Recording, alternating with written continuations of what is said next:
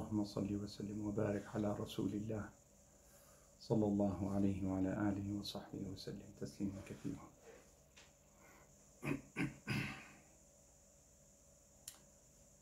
السلام عليكم ورحمة الله وبركاته. الحمد لله والصلاة والسلام على رسول الله صلى الله عليه وعلى آله وصحبه وسلم تسليما كثيرا.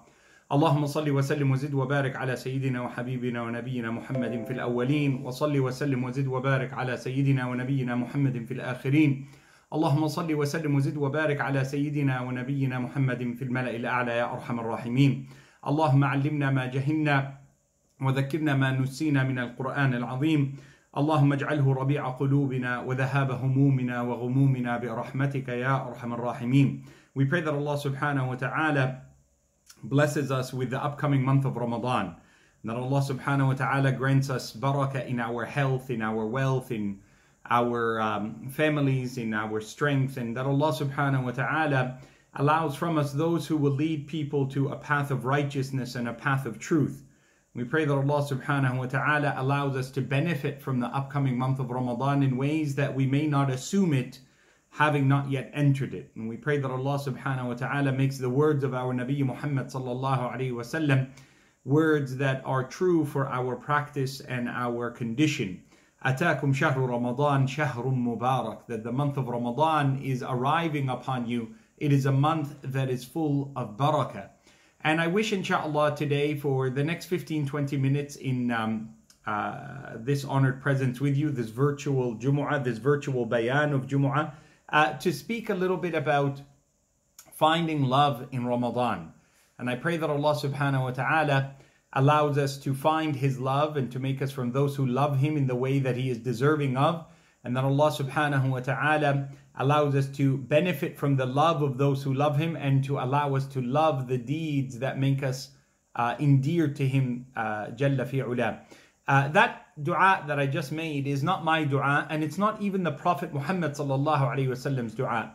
The Prophet sallallahu alayhi wa sallam said, "Mimma da'a bihi nabiyullahi Dawood." From the dua that was made by the Prophet of Allah Dawood alayhi salam is that he would invoke Allah often, saying, "Allahumma inni as'aluka hubbak wa hubba man yuhibbuk wa hubba al-amal alladhi yuqarribuni ila hubbik. Allahumma ij'al hubbak ahab ilayya min ahli wa mali wa nafsi wal ma'il barid. Allahumma ameen." The Prophet ﷺ reports the dua of his brother Dawood ﷺ, saying that Dawood would invoke God and say, "Oh Allah, I ask you for your love, the love of those who love you, and the love of the deeds that most people don't love, but the love of the deeds that make me endeared and loved by you, oh Allah. Oh Allah, Allahumma ij'al hubbak ahabbu ilayya. Oh Allah, make your love more beloved to me than my family, my own self, and even a sip of cold water on a severely hot day." May Allah subhanahu wa ta'ala make our love for Allah subhanahu wa ta'ala genuine and true as such. Why do we speak about love before the arrival of the month of Ramadan? Subhanallah, for 11 months we fill the year with inequity. Whether you and I want to admit it or not, there are things we owe people, and sadly, of course, there will be things that people owe us. And it's important for us to balance what we owe to others as being of a greater priority in our life to be settled than what people owe us. It is from the sunnah of the Prophet ﷺ to be a person who bears the burden of others and not inconvenience others with bearing our burden. It is better to be mazloom than zalim. It is better to be oppressed than the oppressor. It is better to be wronged than the one doing the wrong. And even if one has the right in retaliation, it is better to forgive than to receive what we perceive to be justice in this dunya. And therefore you will see that Allah subhanahu wa ta'ala always advises mankind, وَعْفُوا وَاصْفَحُوا أَلَا تُحِبُّونَ أَن يَغْفِرَ اللَّهُ لَكُمْ. Rather you should forgive and pardon, expiate. It's as if it hasn't happened. Don't you wish that Allah will forgive you in the same way? We ask Allah subhanahu wa ta'ala to allow us to understand love in its complete sense as it relates to the month of Ramadan. Why do we need to find love in Ramadan? And whose love? Subhanallah, may Allah subhanahu wa ta'ala forgive us. Each of us in our homes, each of us in our families, our extended families, those who are here with us or in a diaspora, those who are distant from us, those who are overseas, there are at times moments of conflict. And those moments of conflict need to be settled and solved before the beginning of the month of Ramadan. If you go back 1 week, all those WhatsApp messages, all those greetings for the month of Sha'ban, what were they about?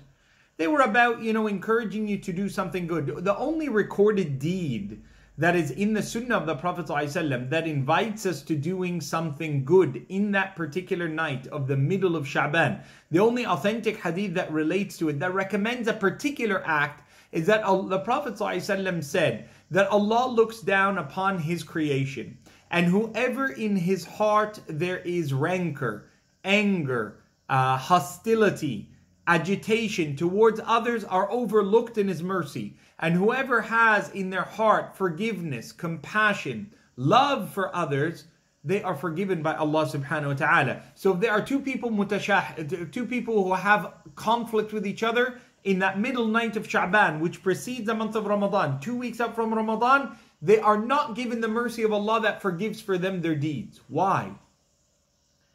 Because they couldn't find love.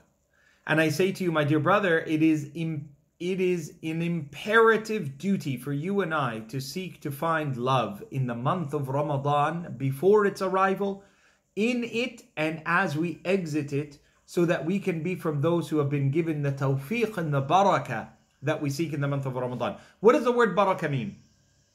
Ramadan shahrun mubarak. It's the month of barakah. What does that mean? What do you mean when you say to me, Assalamu alaikum wa rahmatullahi wa barakatuh? What do you mean by barakatuh? Barakatuh is that you're asking Allah for something specific. There are 3 types of barakah that we're asking for. We're asking Allah subhanahu wa ta'ala to make that which is scarce, that which we think is not enough, that which is limited, that which is confined, that which is sequestered, that which is held in a small amount. We're asking Allah subhanahu wa ta'ala to make it large. Oh Allah, I have a certain rizq. Oh Allah, expand it. Allahumma barik lana fi arzaqina. Allahumma barik lana fi a'marina. Oh Allah, put barakah in my life. Put barakah in the years that I have, in the time that I spend, in the opportunities that I will be able, in my health. Oh Allah, give me the health that I have. Don't let it go away. So the first understanding of barakah, which is tied to salam, which is tied to love, which is tied to brotherhood, which is tied to families. The first is that what is small, you want Allah to make it large. Number 2, that which is large, you don't want Allah to deplete it. SubhanAllah, I have really good health. Look at how we speak. I have good health, alhamdulillah. It's not I have health, it's I have good health. MashaAllah, tabarakallah. Allahumma barik lana fi abdanina, fi asma'ina wa absarina wa abdanina wa quwwatina. Oh Allah, put barakah, the dua of the Prophet ﷺ, in our hearing, in our sight, in the strength in our body, in our badan, in our physical presence. Oh Allah, I seek barakah in that from you. What does that mean? It means, oh Allah, don't deplete it. Don't take it away from me. Alhamdulillah, Allahumma barik lana fi darina. Oh Allah, this house, may Allah put barakah in it. May Allah put barakah in my house, in your house, in our homes, in our families. Meaning, oh Allah, don't take it away. Don't let something happen that it dissolves. The third understanding of what we ask when we ask for barakah is something non-existent in our life. MashaAllah, there's a brother, there's a sister, they want to get married. Allahumma barik lana ya Rabb. Oh Allah, put barakah in my life. Oh Allah, put barakah for my daughter. Send her a good man. Send him a good girl that'll look after him. They will live together on the sunnah of the Prophet ﷺ. Barakah. That's why you make that dua when you meet somebody who just got married. What do you say? Barakallahu lak wa baraka alayk wa jama'a baynakuma fil khayr. May Allah subhanahu wa ta'ala give you barakah, put barakah between you, and always join you in barakah. Why barakah, barakah, barakah, barakah, barakah? Why? Because that's the essence. That's what you and I are seeking. And subhanAllah, in the times that we're living in today, with the difficulties that 2020 has brought, and subhanAllah, the qadar of Allah subhanahu wa ta'ala, He is latifun bi'ibadi. He is the most gentle and subtle with His creation. SubhanAllah, may Allah subhanahu wa ta'ala protect us as we walk and as we sit and as we lay in our days and in our nights and as we return to Him subhanahu wa ta'ala. Allahumma ameen. So you and I want barakah. How do you find it? How do you find barakah? What do you and I need to do that our dua seeking barakah is answered? Well, it is to be a source of love. Subhanallah. Al-hubb wal-mahabba. Love and loving. Being a person who seeks to take on the most divine name and attribute of Allah subhanahu wa ta'ala, Al-Wadud, the one who engenders love, builds it, right? What is the great title of our Nabi sallallahu alayhi wa sallam? It is Habibullah, the beloved, the loving and the beloved of Allah, the one who loved Allah the most and the one who Allah loves of His creation the most, sallallahu alayhi wa sallam. And therefore the dua of the Prophet sallallahu alayhi wa sallam that he reports from Dawood is important. Allahumma inni as'aluka hubbak. Oh Allah, I seek your love. How do you earn Allah's love? It is by doing the things that are requested of Allah subhanahu wa ta'ala. To become a wali of Allah, it's not one of those crazy concepts, awliyaullah, fly around and things like that. La. Waliullah is someone who is a friend of Allah subhanahu wa ta'ala. Ala inna awliya Allah la khawfun alayhim wa la hum yahzanun. Alladhina amanu wa kanu yattaqoon. They have iman and taqwa with Allah subhanahu wa ta'ala. Allahumma ja'alna awliya'aka ya Rabb al-alameen. Where Allah make us from His awliya. What does it mean to find this love?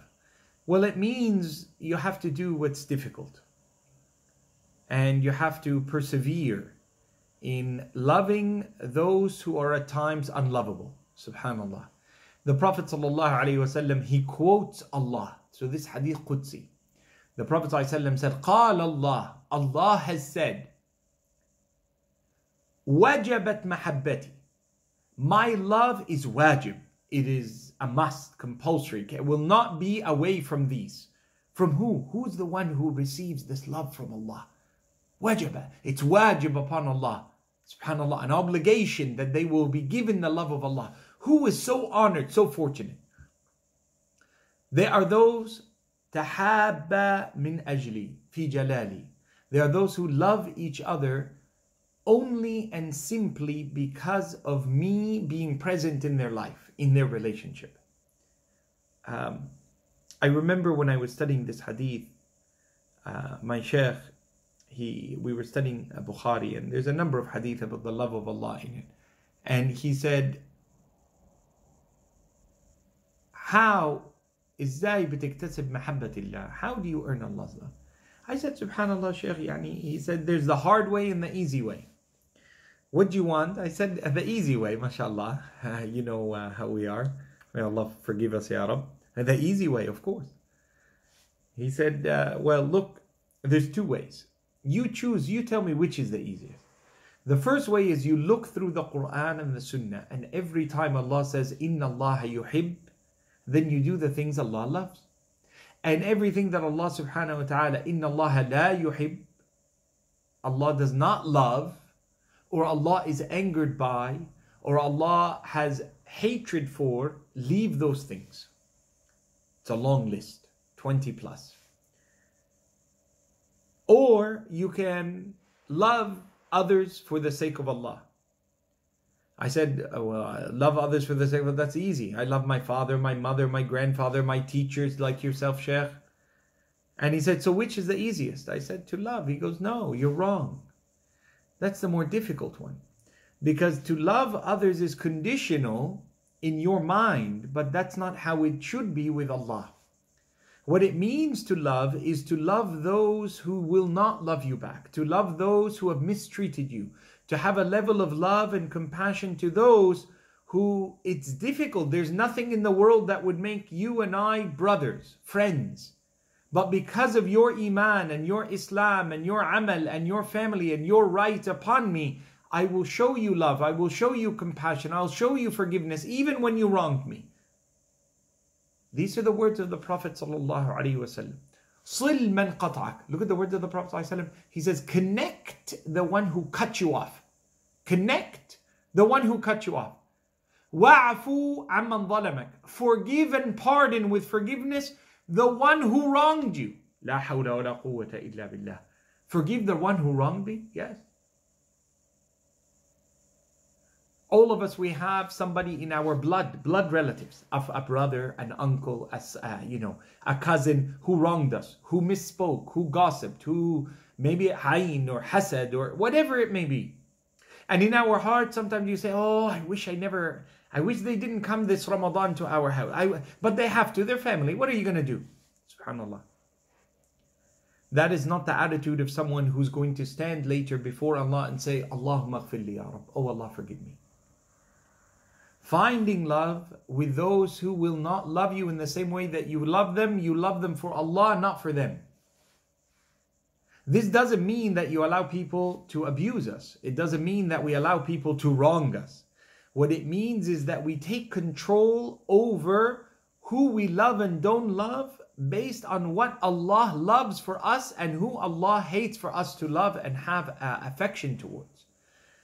Allah subhanahu wa ta'ala commands us. SubhanAllah, regularly I will get a question. It'll be a sister or a brother. They will say, my father wasn't a good man. My mother, she wasn't a good person to me. Do I have to be good to them? Do I still have to call them? Do I have to look after them? Do I have to let them know how my family is and my children? I don't want anything to do with them anymore, my brother. I say to them, it's not your choice. I'm not saying that you have to be the way everybody is with their parents. But it might be for you a great challenge to give a phone call in Ramadan. Give it. That's your jihad. That's your struggle for truth. For arriving at a point of love with Allah. It might be that this year all you can do is make an SMS, next year a phone call, the year after that you visit them but don't bring your family. Maybe the year after that, subhanAllah, you can let them be with your children. Perhaps Allah subhanahu wa ta'ala يَجْعَلُ مِن بَعْدِ عُسْرٍ يُسْرًا. After difficulty there can be ease. Allah will not ask you about what they deserve of you. Allah will ask you about what He has commanded of you. And therefore, ummuk, thumma ummuk, thumma ummuk. It might not be that you will treat your mother the way I treat my mother. But you must treat your mother better tomorrow than you are today. And this is the concept of birrul walidain, an achievement of ihsan, an unending pursuit of excellence with each other. So we show compassion to others and Allah will provide us compassion. We show it to our families before our neighbors and our neighbors before our second neighbors and our community abroad. We remain in the service of others and Allah will be in our service. The Prophet ﷺ says, for example, in the blessed month of Ramadan, the one who feeds people should be the last to eat. SubhanAllah. Why? Because it's an honor to be the servant of the one who will break their fast. It's an honor to cook for the one who hasn't cooked for themselves. It's an incredible act of generosity and ibadah to lower our humility towards others. All of this increases our love for each other. To reconnect with the ones that we've cut off is a priority before the entrance of the month of Ramadan or before Ramadan departs. But equally to make extra connections with the righteous. Wallahi, one of the things, may Allah open our schools again and allow them to thrive. I have a feeling that I'm going to miss a lot of the students bringing me dates because they always hear in the first khutbah, that I love dates and it's a good thing to break your charity. SubhanAllah, some Ramadans, I'll have 15 different types of dates from 15, 20 different students a day. Just so each of them, I have one of their dates. 15 dates, a lot. It's a whole meal. All throughout the night, I'm eating different people's dates so that they can have an ajr. Even if it's a part of the date that I eat, so that I eat break my fast on all of them.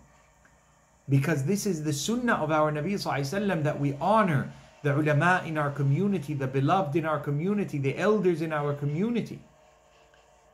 Wallahi, I don't remember buying dates in my home for the last few Ramadans. Allahumma barik ya Rabb. Allahumma la tahrimna ya Rabb. Oh Allah, don't deprive us. May Allah subhanahu wa ta'ala increase our love for each other. Why increase our love for each other leads to the love of Allah. Listen to the hadith of the Nabi sallallahu alayhi wa sallam. He says to us in the hadith narrated by Imam Muslim, do you want to enter Jannah? They said, yes, Ya Rasulullah. He said, well, tahabbu, love each other. And it's almost as if he could see in them that they weren't sure how. So he said, أفشوا السلام بينكم. Spread peace and salam all amongst you. Meaning don't exclude anyone. بينكم. أفشوا. Make it, something so widespread that even the one you don't like, you like him. Even the one you don't normally greet, you greet him. Even the one who your heart doesn't incline to is given that salam by you. أفشوا السلام بينكم. This is تدخل دار السلام. This is how we enter into the abode of peace. That's why it's referred to as an abode of peace. So how do we increase our love? To focus on those who we believe our relationship needs to be improved on. And it's not to improve from 0 to 100, but you must improve from 0 to 1, from where you were. And if in your heart today you find it difficult, I pray that Allah opens it and that He puts His nur and His love in your heart, that you can love and share that love with others. I leave you with a final word of advice where Allah subhanahu wa ta'ala says, Al-akhilla ba'duhum li ba'din adu illa al-muttaqun. Best friends on the day of judgment will be the most severe of enemies, except those whose friendship was built on taqwa. And therefore I say to you, there may be times where we overlook that wonderful brother, that wonderful sister, because they're not from our ancestry or our heritage. They don't speak our home language or something of this nature, that maybe our social classes aren't the same, our education level, but that person has a beautiful heart and they are a abd of ar-Rahman, and you haven't shown them the same love that you've shown to others who are from your ancestral lands but don't deserve it because they lack taqwa, and you know they lack taqwa. So I say to you, build your love with the righteous and Allah will help you to overcome the difficulties that may abound. And I pray that Allah subhanahu wa ta'ala allows us to find love in the month of Ramadan, that He assists us to be from those who are protected in this blessed month of Ramadan, that Allah subhanahu wa ta'ala makes it easy for you and I to attain righteousness and taqwa, that Allah subhanahu wa ta'ala forgives our sins, makes us from those who are ready to be blessed with an admission into Jannatul Firdaus on an account of our love for each other and the love for our fellow man. I pray that Allah subhanahu wa ta'ala raises us in ranks and makes us from those who are blessed to be from the saviors of the sunnah of our Nabi sallallahu alayhi wa sallam at times of its estrangement. That Allah subhanahu wa ta'ala makes us from those who reach the month of Ramadan with health and vigor and safety, and that Allah protects us and elevates us and assists us. وصل اللهم وسلم وزد وبارك على حبيبنا ونبينا وسيدنا محمد بن عبد الله عليه أفضل الصلاة وأتم التسليم. والسلام عليكم ورحمة الله وبركاته.